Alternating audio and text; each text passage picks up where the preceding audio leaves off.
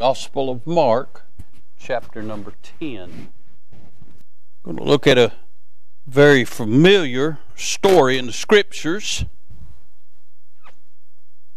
We begin reading in verse 17. The Bible says, "And when he was gone forth into the way, there came one running and kneeled to him and asked him, Good Master, what shall I do that I may inherit eternal life? And Jesus said unto him, Why callest thou me good? There is none good but one, that is God. Thou knowest the commandments. Do not commit adultery, do not kill, do not steal, do not bear false witness, defraud not, honor thy father and mother. And he answered and said unto him, Master, all these have I observed from my youth." Notice he didn't say he kept them. He observed them. Means that he tried to watch his life to keep them the best he could. He was aware of them. He knew about them. But he observed them. That's not the message. Just thought I'd let you have that. Master, all these have I observed from my youth. Verse 21. Then Jesus, beholding him, loved him. Isn't that just like the Lord? He just held him and loved on him. Well, I'm glad when he loves on us, aren't you? Amen. Jesus, beholding him, loved him, and said unto him, One thing thou lackest.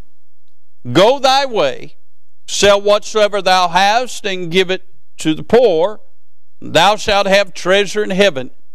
And come and take up the cross and follow me. And he was sad at that saying, and went away grieved, for he had great possessions. Let's pray. Father, we bless you. We sure do thank you for the good singing, the good testimonies. Thank you for being a good God. Thank you for your mercy and for your grace, for your peace, for your hope, for your promises. Lord, for the strength that you give, and for being a friend that's sticking closer than a brother. Lord, thank you for, Lord, not only being a friend, but being our best friend. Lord, thank you for loving on us. Even on those days when we're unlovable, you still love on us. And Father, we just thank you for your goodness. Now help us from the Word of God tonight. Lord, help the precious things of God not to fall on deaf ears. But Lord, may we receive them with gladness. May we heed to them. May we not observe what you say. May we keep what you say. Now, Father, bless as only you can. We'll not fail to bless you for being so good to us. Have your will and way now. In Jesus' wonderful and holy name we ask these things. Amen. Amen. I want to draw your attention to several things from these verses. Can I say, I want you to notice the request in verse number 7. This fella asked a very good question. He said, Good Master, what shall I do that I may inherit eternal life? Can I say the world would be a lot better off if people would ask that question, would it not? Matter of fact, most of the time when you try to talk to people about eternity, they'll tell you they're all right. They'll tell you that they've been baptized, or that they're a church member, or that they're a good moral person. They'll give you an endless amount of response as to why they should get to go to heaven. This young man, even though later we find he observed the commandments, he was still concerned enough about his soul that he came to Jesus and asked him what he might have to do to inherit eternal life. Now notice, he had witnessed enough in Jesus' life to know that he was the Master. He'd seen miracles that nobody else could do. He'd heard teachings that nobody else could teach. He knew Jesus would have the answer for what he was looking for. We see the request. Now notice the reply. Look in verse 11. Not what the young man was looking for. Jesus replied, Jesus said unto him, Why callest thou me good? He says, There's none good but one, that is God. Now you and I know that Jesus was the God-man. We know he was all God. Yet he wrapped himself in flesh. He was all man. But Jesus, not wanting to the attention to be on him in the fact of him being God, he didn't want the Jews any more upset with him than they already were. He pointed them to the rightful place. He said, don't call me good. There's only one good, and his name is God. He's Jehovah God. He's the Father. He's the one that you need to call good. He's putting this young man his perspective correctly. Can I say that a lot of times we don't like it when the Word of God corrects us, when it corrects our ideologies, when it even corrects our theology. Jesus' reply, he ignored what the young man asked. Because, can I say, the young man couldn't have eternal life till he knew where to look to get eternal life. So we see the reply. We see the request. Now, notice as Jesus begins to remind him. Notice the reminding. Look at verse number 19. Jesus says, thou knowest. How did Jesus know what he knew? Because Jesus was God. Thou knowest the commandments. Do not commit adultery, do not kill, do not steal, do not bear false witness, defraud not, honor thy father and mother. Now the young man, we see, gives a response. Look what he says. And he answered and said unto him, Master. Notice he didn't call him good master this time. He's starting to learn a little bit. Master, all these have I observed from my youth. Now, can I say something? There is a profound truth revealed right here. The young man admits to being religious. And he's been religious from his youth. But yet religion doesn't satisfy. If religion satisfied, why did he come and ask the Lord what it took to have eternal life? Can I say, works will not satisfy you. All works will do is leave you empty.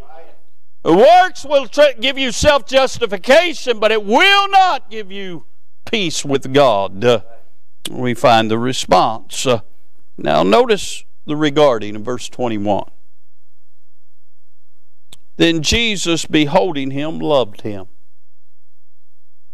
Now, again, the Lord already knows this young man. Matter of fact, the Lord knew this young man was going to come and ask him this question before the world was even framed. The Lord also knows how the young man's going to receive the message. So only the Lord would do this. The Lord loves on him. The Lord is about ready to tell him the most hurtful thing that this young man is going to ever hear.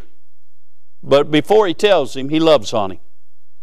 My dear friends, isn't that like the Lord?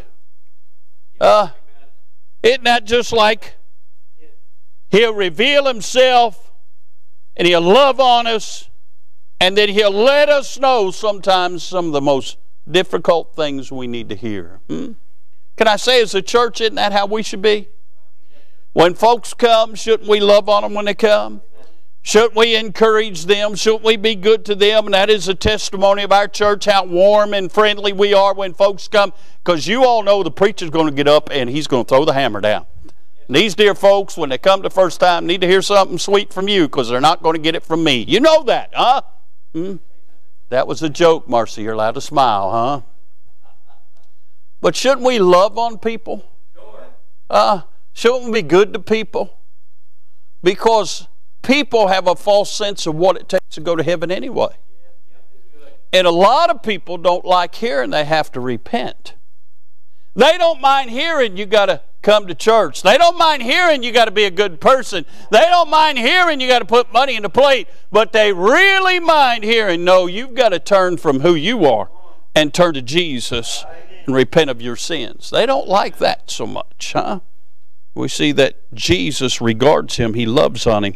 Now notice the requirements that Jesus gives him. Look again in verse 21. Jesus beholded him, loved him, and said unto him, one thing thou lackest. Everything you've done, you're still lacking. Can I say, a lot of times we don't like to hear that we're lacking. We like to think we're doing pretty good. One thing thou lackest, go thy way, sell whatsoever thou hast, and give it to the poor, and thou shalt have treasure in heaven. And come, take up the cross, and follow me. Oh boy. What does Jesus give him? What is the requirements? Well, the first thing he tells him, one must turn from their ways. He says, go thy way and sell whatsoever thou hast and give it to the poor. You've got to turn from the ways that you've been living and go a different direction. People don't like hearing that. They don't like hearing you've got to turn. This young man obviously was very wealthy. And the Lord says, take all that and sell it. And give it to the poor. He said, you're going to have treasure in heaven. And then he gives him another requirement.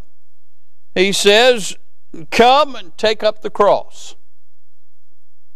He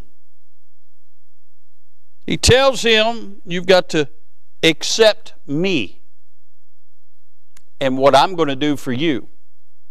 And you've got to be willing to be like me.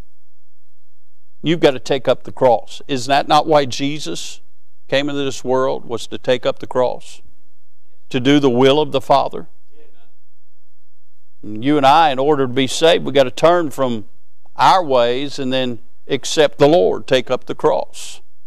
We've got to be willing to turn our back on everything we've ever known and take on the life of a Christian. Take up the cross. We've got to accept Him and His ways. But then He also gives him the requirement of this. He said, and follow me. We've got to trust the Lord. He says, turn, take up your cross, accept, and trust me. Follow me. That was the requirements. Young man wanted to know what it took to go to heaven. You got to turn from your ways. You got to take up the cross. You got to accept me. And you got to follow me. You got to trust me. Now notice the rejecting. Look at verse 22. And he was sad at that saying, and went away grieved, for he had great possessions. The young man was sad because he didn't hear what he thought he would hear. The young man thought that he would hear, you've done good. Just give a little bit more money in the plate and everything will be all right. See, he was willing to give what he could afford to give. He wasn't willing to give what God wanted him to give. And he was sad. Now, can I say, a lot of poor people don't mind hearing that they got to sell what they have, because they don't have much to sell. They're all in. Matter of fact, if I was to announce tonight that the Lord had given me some new revelation that we was all supposed to sell everything we got and put it in a kitty, and we'll all live off of that equally. Because that's what they did in Acts chapter number 2. Can I say, those that have little would say, yeah, preacher, let's go all in on that deal right there. But those that have houses and lands and got a pretty good stock portfolio and got a pretty good bank account, they'd say, that preacher's done lost his mind. I've worked too hard for this, and I'm not going to live like other people have chose to live. Well, that's what this young man's doing. He's sad. He's rejecting what the Lord offered. Can I say, what does he reject? He rejects the pardon from Jesus. Pardon from his sins. Matter of fact, many people believe that the rich man in Luke 16 is this very man that dies and goes to hell. Can I say, he rejected the pardon of Jesus. He rejected the paths of Jesus. He rejected the promise of Jesus, eternal life. All because of the love of money. Can I say, Jesus would go on to teach that it's easier for a camel to go through the eye of a needle than for a rich man to enter into heaven? Can I say, it's not that rich men can't be saved. The problem is rich men think that they already have what it takes to be saved. They're trusting in their wealth rather than the wealth of God, the blood of Jesus Christ. Now, in looking at these verses, it is commonly preached and commonly accepted and commonly believed and commonly so, this story relates to salvation. Can I say the rich young ruler allowed his possessions to rob him of a position in Christ? Now here's what I want to ponder tonight. How many of God's children are allowing possessions to rob them of their position with Christ? If you're saved, your position in Christ is secured. You've been sealed by the Holy Spirit of promise. But a lot of people are allowing their possessions to rob them of their position with Christ. Your fellowship with Christ is not what it could be because you're allowing something else to take place of that. And with that thought, I want to preach tonight on possessions robbing you of your position. Possessions robbing you of position. Now, let me just kind of get into a little bit about what possessions are. They fall in three categories. There's the possessions of treasures.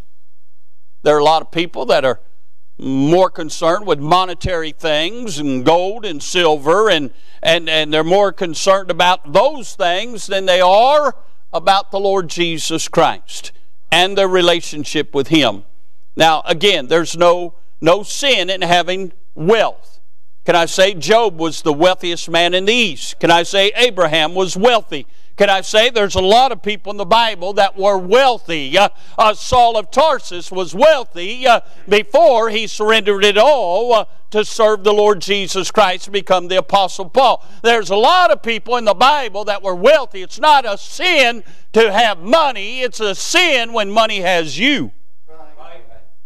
The love of money is the root of all evil. Not having money, the love of money. And there are a lot of people that their possession of treasure keeps them from being where they should be with God. Now, can I say there are some people that are providentially hindered and have to work when it's church time. They have no say in that. They have to work. There are others who sign up to work or choose to work so they can make more money, and God will just have to understand. God does understand when you're providentially hindered. God does not understand when the love of treasure takes place of your love for Him. There's a difference. So treasure is a possession. Can I say time is a possession? We are all allotted the same amount of time every day. There are some that will choose their time wisely and choose their time to affect their position with Christ. There are others that choose their time that takes them away from their position with Christ. Can I say that some people, all their time is geared toward entertainment and amusement? Now, don't get me wrong. Listen to me well. I understand this. We all need a release. You need a release.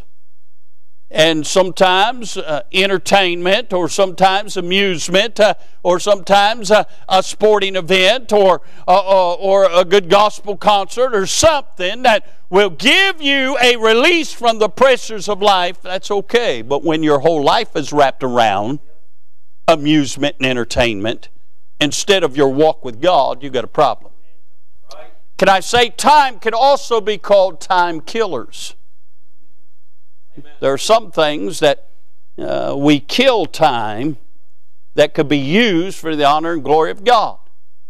Can I say Jesus said we're to work while it's day, because the nighttime cometh when no man can work. We're only allotted so much time to work for Christ. We're only allotted so much time to work on our relationship with Christ. But if we spend that time idly, it affects us. And it robs us of our position with Christ. Now, God understands that not all of our time is the same. Back when I was in the corporate world, I would work, on average, Miss Annette will tell you, 75 to 80 hours a week. Sometimes a little more than that. Every week. Day in, day out. At the same time, I was an assistant or associate pastor. For you few that are still here from Orchard Street. As associate pastor, I was responsible for help writing a Sunday school curriculum for everybody from the toddler class to the adult class, so we'd all be learning the same theme of a lesson on our own levels at the same time each week. So when we sat around the dinner table, we all could discuss what we learned in Sunday school. We was all on the same page. I was also very involved in the outreach ministries. The visitation program was mine. Also had to get the messages and everything to the radio station, because we had a radio station ministry. We also had a TV ministry, and all that fell under the umbrella of things that I did as responsibility as being associate pastor at that local church. Now, I hear preachers all the time, Brother Brian, tell me, well, if I was full-time and could study and read all the time, I'd know a whole lot more about the Bible. Hogwash.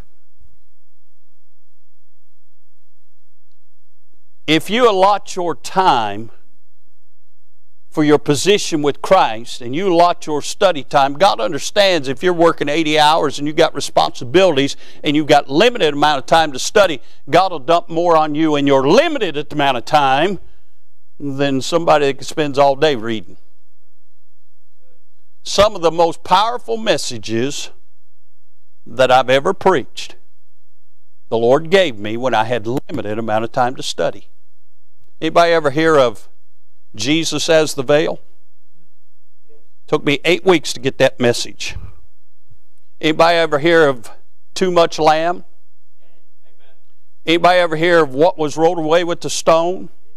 Anybody ever hear of the reality of hell? All those messages God gave me when I had limited amount of time to study.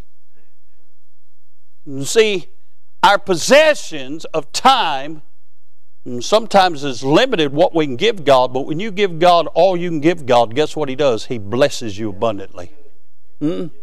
Sometimes we have a lot of time, and a lot of it falls idly. And one man used to say, an idle mind is the devil's workshop. So time is a possession that you have. Treasure is a possession you have. And then a little category we'll just call toys is possession that you have. Some people have toys that have motors on the back and go on lakes. Some people have toys that have motors in the front that burn rubber and go fast.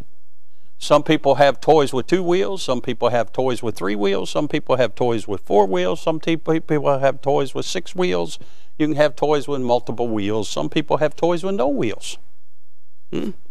Some people have toys that go in their pocket or their purse. I hear the Apple 14 come out today. Apple iPhone 14 come out today. There's probably people missing church tonight, so they could get down there and get it today. Because Lord help if you have to wait till tomorrow. Because you need it now. So you can get it updated, so you can see how that new camera works, so you can upload something to one of your social media accounts before anybody else.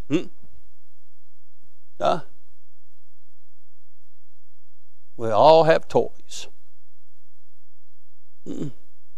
My grandbaby has 7 more months to get here, and she's got a whole basement full at my house.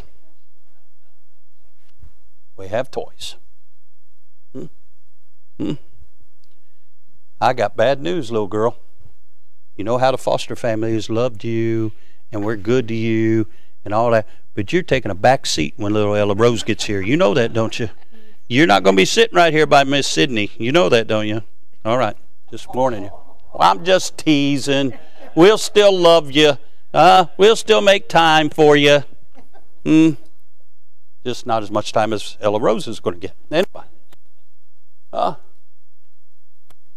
But see, our possessions can rob us of our position with Christ. You know why we don't have revival? Because Christ isn't the most important thing in our life. So how does possessions rob us of our position? What things do they affect that causes us our position with Christ? Can I say possessions rob us of our position? And I'm preaching to me as well as I'm preaching to you. Robs us of our position with Christ when they affect certain parts of our life. Can I say, first of all, when they affect our attention, then God doesn't have our attention. Can I say that sometimes our possessions affect our attention even while we're sitting in the service? We're sitting here tonight. We come out to worship the Lord. If you're not careful, your possessions can affect how you worship.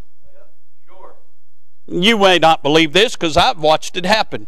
While people are in the church house and their teams are playing, they're so concerned about the score, they're checking scores while the church is going on. Let me ask you, do you think that pleases God? Do you think that God doesn't notice that? Amen. Well, I guarantee He does. And then people wonder why they're not blessed. They wonder why they have problems. They wonder why God doesn't answer their prayers. Wouldn't it be wonderful if every now He would speak with an audible voice and say, why don't you have your team answer your prayer? They're getting all your attention. Hey, I don't care if that's popular or not. It's true. And if you don't amen me, I'll sit down right there and amen myself. That's true. It affects our attention in the service. It affects our attention to the Scriptures. How many messages do we get upset at because it deals with one of our possessions? Our treasure, or our time, or our toys. I wish you could sit right here when I bring up Facebook.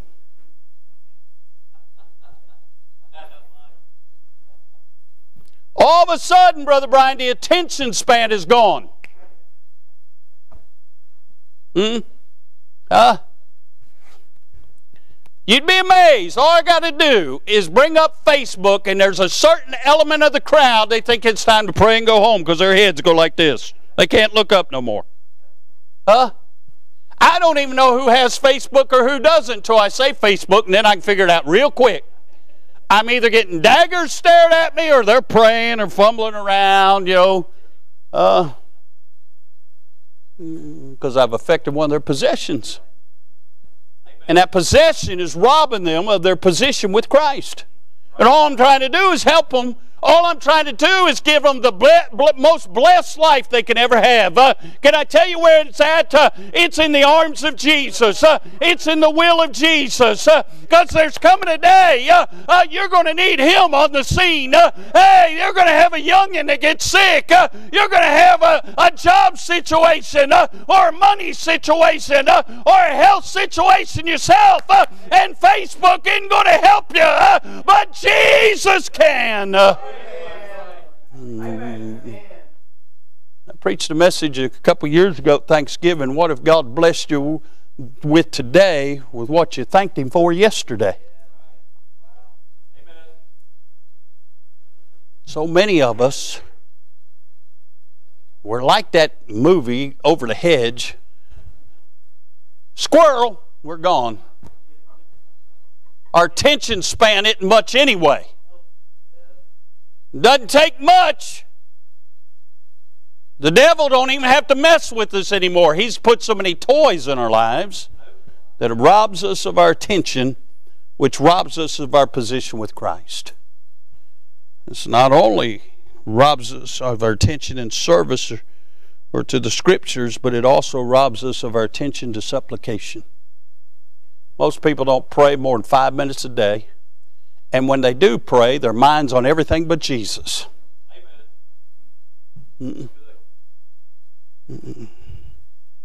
Possessions rob us of our position with Christ when they affect our attention. Not only that, they also rob us of our position with Christ when they affect our attendance. Huh? Let me just ask you this question right now. How's your attendance chart in heaven looking? I know some of our Sunday school teachers keep attendance charts. And I know it's a big thing for some of those kids when they get to put their sticker every week on the attendance chart. When they can look at the end of the quarter and see they didn't miss any weeks. Used to be a big deal when you didn't miss any attendance in school. I think my daughter-in-law was one of them. Yeah, suck up. Let me just say, I never won the bike at the end of the year. It wasn't because I didn't like school. I loved school. I was good at school. I enjoyed school. I was an only child. That's the only time I got to be around people my age. I kind of enjoyed it. You know what I'm saying? But if my mother got wind that there was anything going on around the school, I didn't go. She held me out. She called me and said, tell me when the mumps aren't coming around anymore. Tell me when the measles aren't on the scene. Tell me when the head lice isn't on the scene, and on and on and on. Because I wasn't allowed to go to school if there was anything, because, you know, that's the way my mother was. She was overprotective. What can I say? Listen, our attendance for God's important. When we show up, we need to show up wholeheartedly. But we are to show up. The Bible does say in Hebrews 10:25, this is not a popular verse nowadays, not forsaking the assembling of yourselves together, as the manner of some is. The Lord says there's some that aren't going to show up. But exhorting one another. And so much the more as you see the day approaching. What day? Him coming. Now, can we all agree He's coming? And can we agree this? His coming is closer than it's ever been before. So shouldn't we spend more time in church, not less? But there's some. Their attendance chart isn't real good. It's robbing you of your position with Christ. Again, you may be struggling. You may be having problems. You may need some help from the Lord. But you haven't showed up for Him. Why should He show up for you? You're in direct violation of the Word of God. For Him to know it to do good and do it to not, to Him it is sin. And can I say, He done told us not to forsake ourselves, and yet you forsake yourself and you expect God to bless. He ain't going to do it till you get right with Him. And can I say, getting right with God is more than saying, God, I'm sorry. It's God, I'm sorry, and let me show you works meet for repentance. I'm going to prove I'm sorry by changing.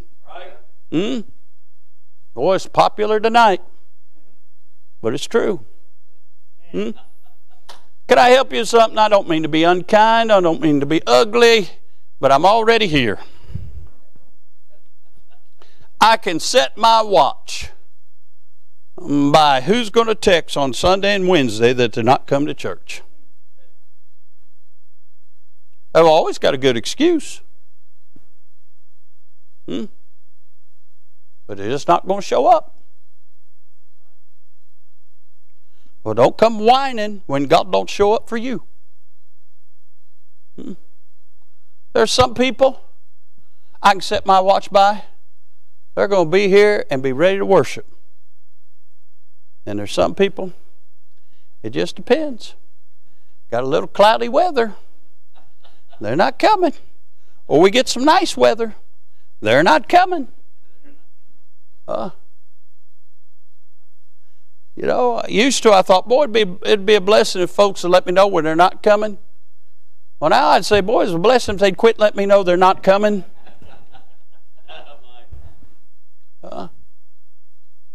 Again, if you're sick, we don't want you to come. We don't want you to spread it around. But there's even people take advantage of that. Well, Brother Doug, I've got a cough. It's not COVID. It's just a cough. But I don't want anybody to think that it's COVID. Well, I got news for you. They're not going to think, if they come and they got their heart on Jesus, they're not thinking about you and your cough. That's your excuse to stay out. I've known people that have come to church when they was half dead, but they wanted to come and worship. And by the way, when I come to worship, I don't care what you think of me or not. I come to see Him.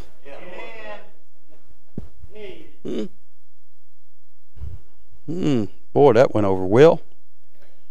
I'm just telling you of your possessions that's robbing you of your position with Christ. Say, Brother Doug, I still pray. I still read my Bible. I still talk to God. Yeah, but is He really talking to you? Is He listening to you? Can I say, your possessions rob you of your position with Christ when they affect your attitude. Can I say, it's hard having a good attitude when you've got to drive through Florence to get to church. I understand that. When you finally get here, you got to deal with the stupid roundabout and somebody cutting you off there. I've been close to just getting eat up in that roundabout so many times. Because I'm going to tell you something. When I hit it and it's my right of way, I don't slow down. You're going to hit me, you're paying the price.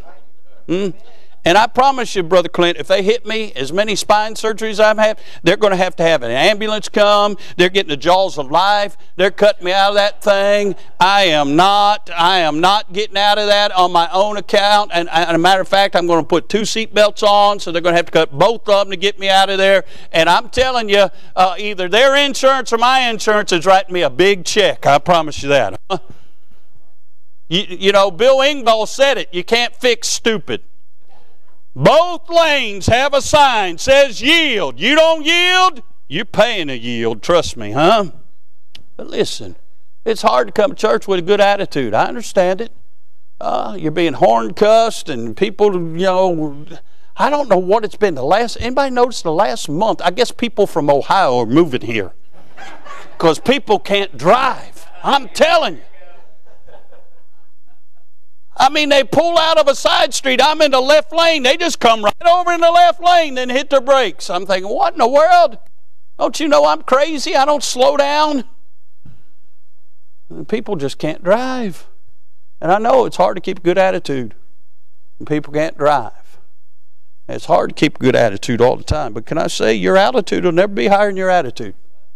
That's why we're to pray without ceasing. If you've got an attitude of prayer, guess what's going to happen? It's going to help your attitude. But listen, we got to have a right attitude. Right attitude toward the Savior. We ought to have an attitude of thankfulness, an attitude of adoration. We ought to be so glad that Jesus cared for us. We got to have a right attitude toward the saints of God. Listen, I don't want to ever hear that somebody had a bad attitude towards you. You don't know what they've been through. They might have been out there on that roundabout going round and round, not figuring out how to get out of it, huh? So cut them a break. Got to have a good attitude towards the saints of God. But let me ask you a question. How well do you know your church family? We know they're church family. Isn't that what we call ourselves? We don't call ourselves church strangers. We're church family. You know. As a matter of fact, I don't think I'm talking out of turn. I think I heard this when Miss Kathy started coming. She couldn't understand how Miss Lisa knew all these people. Because where she used to go to church, you didn't get to know everybody. She said, you know, yeah, well, I go to church here. Yeah, I know them. Huh? Am I telling that right? Yeah, I am. I'm telling that right. Huh? It speaks volumes to people when we know one another and we care about one another. How much do you know your church family? Do you know who's who? Now, I'm not saying you ought to be a busybody. You don't have to know everything about them. I don't know everything about everybody. I do that purposely. I'll never forget, I visited a church one time, just went to hear the preacher that was preaching. They was having a revival, and I knew the preacher. I went to go hear him. And I just went in and sat down. I just sat down. I mean, that's what I did. Just went and sat. I went to hear preaching. And folks come up, shook my hand as a blessing. Well, a pastor come up. Man, I felt like one of them worms that gets dissected in science class. By the time he got done talking to me, he wanted to know everything about me. I mean, he all but asked for my social security number. I'm not kidding you. He asked about everything. Want to know where I was from, want to know who my parents were, want to know where I worked, want to know about everything. I found out as a preacher they want to know where I stood doctrinally on this and on that. And I'm like, hey, dude, I just come to hear some preaching. Huh? Well, there's a reason that I am very cautious about being that kind of person to other people. I didn't enjoy that. And I certainly don't want to put people in that kind of position. When visitors come, I make certain I tell them they're well. I don't even tell them I'm the pastor. I think they figured out eventually, but I don't tell them that. I just welcome them. And even those of you that have been here, unless you tell me where you work, most likely I don't know, because I'm just not a busybody.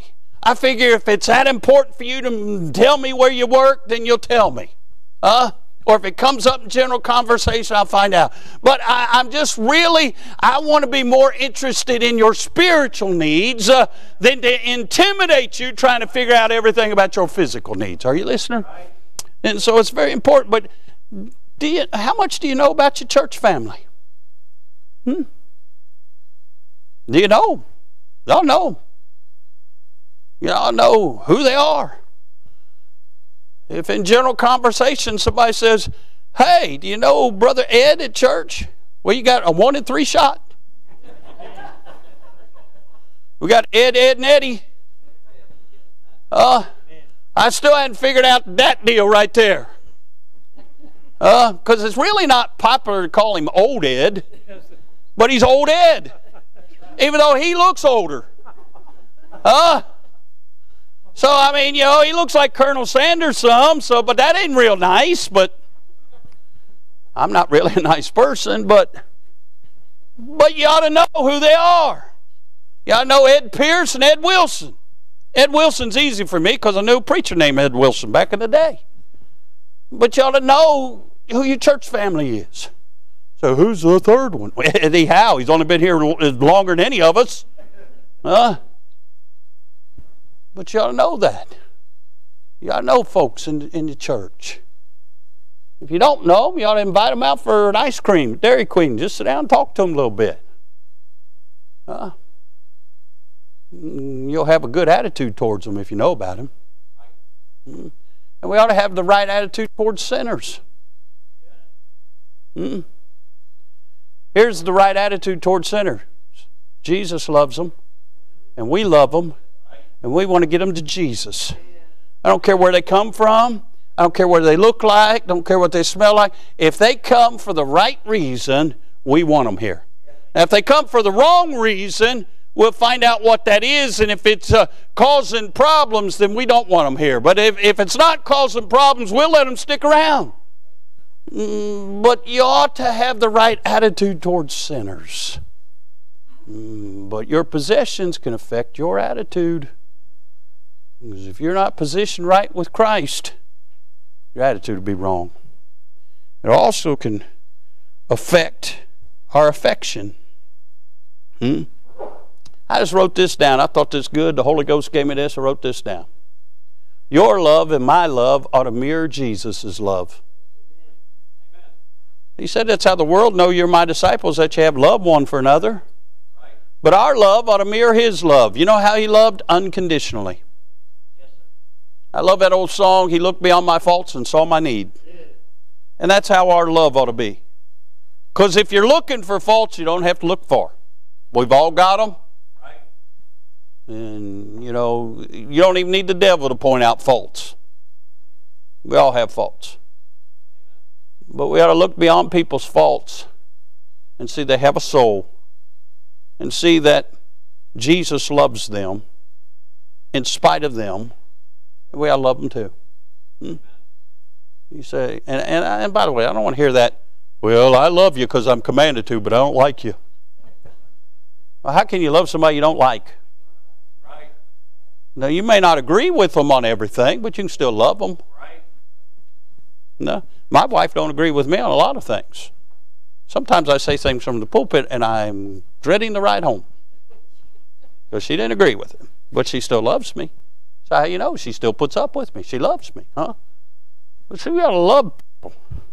We got to love them to a fault, right, instead of loving them conditionally on their faults. Well, let me give you one more for y'all to pass out and die on me tonight. I'm talking about your possessions that rob you of your position with Christ. And they'll do that when they affect your adherence. It's a fancy word for obedience. If something in my life keeps me from being obedient to the Lord, I don't need it, no matter what it is. If it affects my obedience, can I say, talking about my obedience to follow, is that not what Jesus said? Take up your cross and follow me. He didn't say walk side by side with him. He certainly didn't say walk ahead of him. We get in big trouble when we walk ahead of him. He said follow me. And he'll never lead you where he can't take care of you. But we're to follow him. But if I'm not positioned properly with him, I'll get ahead of him. We don't like to wait. We don't have patience. Don't pray for somebody to have patience, because through much tribulation worketh patience. But can I say, when we're positioned right with him, we have no problem following him. But when we allow something to affect our position with him, we won't follow him. It affects our obedience. Can I say this? It affects our obedience to fight. We're in a warfare. Our warfare is not with flesh and blood. It's spiritual wickedness in high places. We're fighting a spiritual battle. And can I say, carnal weaponry does not work. Threatenings does not work. The only thing that will work is the whole armor of God and the Word of God. That's the only thing that will work in this thing. And my dear friends, if I'm not adhering to the things of God, I will not have on the proper armor, and I will not use the Word of God, and I will get defeated in the fight every single time. Can I say, if your position with Christ isn't right, you won't even get in the fight. Anybody ever seen that movie, The Replacement? If it's a football movie, chances are I've seen it. Well, football season's on us. They're playing a lot of football movies, and I've seen Replacements 47 times, you know. It's just one of the movies that's on a lot. I tend to watch it a lot. No. But it was on again the other night. And there's a scene after the first game. If you don't know the gist of the movie, all the football players go on strike, so the teams hire what they call scabs, or replacement players, to play guys that would never got a chance to play in the NFL because they, had problems or weren't good enough or whatever. Now they're on the team, they're playing, they play the first game, they lose the game, they all show up to sulk in their loss, and all of a sudden the real players show up, and they begin to cause a big scene and everything. A big fight breaks out. Well, the one guy, he hides behind the jukebox while all the other guys are fighting.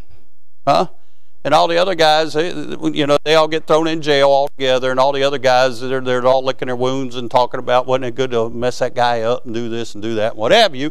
I do not advocate violence, but it is a good thing to participate every now and then, okay? You know what I'm saying? You've been there, huh? But anyway, the one guy gets to popping off, and they call him out. They said, what are you talking? You was behind the jukebox. You didn't even get in the fight. And see, that's what happens a lot of times. There are some who are taking their position, they're making up the gap in the hedge and taking their position in the battle. They're praying, they're seeking the Lord, they're showing up, they're doing their part for the cause of Christ, and they're in the fight. A lot of them taking a lot of licks. And then somebody that doesn't show up half the time, got the wrong attitude, doesn't ever tithe, doesn't ever pray, doesn't ever do anything, they want to take credit. When Jesus comes, the ones who are wearing the garments that have been soiled in the battlefield are the ones that are going to get the rewards. You do know that, don't you? The shiny guy with the helmet that's never been scratched on the sideline, he doesn't get the glory. You got to be in the fight. And can I say, if you're not positioned right and you're not obedient to Christ, you won't be obedient in the fight. Matter of fact, when it gets on, you're going to be one of the first ones to head to the house. Let me give you a case in point. COVID. Can I say tonight there are Baptist churches all over the South sulking because they can't pay their bills, because they can't get people to come out or come back, and they're having all kinds of problems, and they're wondering why? Because they listen to the government instead of listening to God. Right. Ran into a fellow pastor of a Baptist church just this week. Hadn't seen him. Asked how the church was doing. I said, God's been good in spite of the pastor. And I do mean that. And then he begins to tell me that they lost 100 people during COVID. Lost a lot, and most of their young people. Lost everything. Can't get them back. And they closed a lot during COVID. I said, well, God blessed us during COVID. We had 5 revival meetings break out, had 17 young people saved. God's been a blessing, and God's still a blessing. God's been good to us. You see, when the fight got on, some chose to go to the house. And can I say there were even folks in our church that decided to go to the house. You know what I heard this week? Let me go talk to my buddy Thad. He'll like this. You know what I heard this week? The whole vaccine that everybody had to have, which now you've got to have your 14th booster, you know what I'm saying? And now they're dying. Biden just spent, $4,000 billion to Ukraine, but now he can't fund COVID anymore. But you know what I found out? The whole testing process on the vaccine came down to they tested it on 8 mice.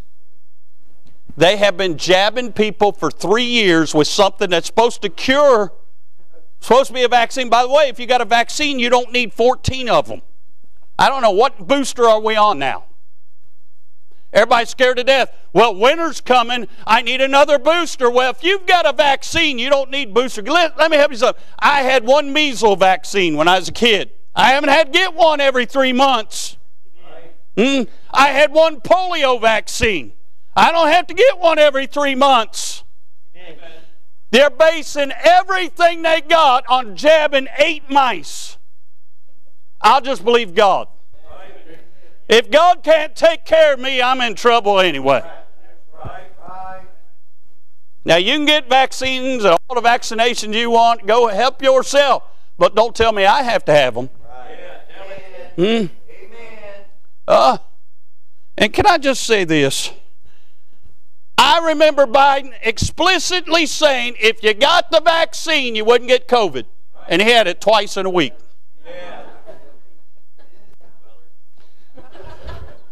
At least that's what he thinks. Who knows what he thinks? I mean, really. I'm just trying to help you. We need to be in the fight. COVID was just the first test before the Antichrist comes on the scene. They're going to test and test and test. And by the way, they didn't hire 87,000 IRS agents because Miss Billy isn't doing her job. They're going after somebody, and there's one entity in the U.S. where they haven't been able to touch the money. That's through churches, and you can bank her down. Obama tried to do it, and he got caught.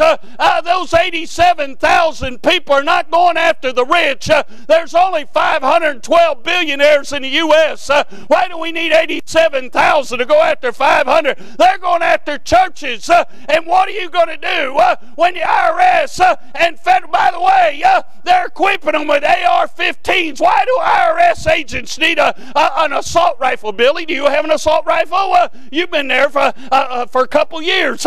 You don't need an assault rifle. Why have they got to have assault rifles? Because they're going to be standing outside of churches and demanding your tax ID number, and they're going to ask you how to pay back taxes for years gone back for what you've given to churches. They're coming after you and I. You might as well make it up tonight.